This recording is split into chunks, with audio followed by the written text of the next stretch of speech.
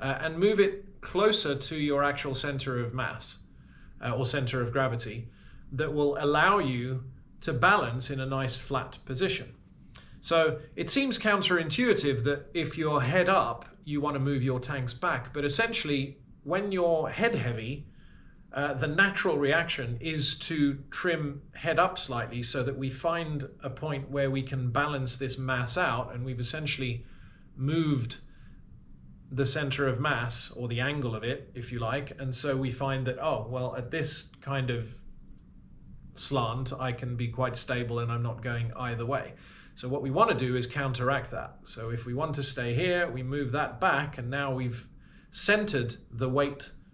on our backs a little bit more, and it allows us to hang underneath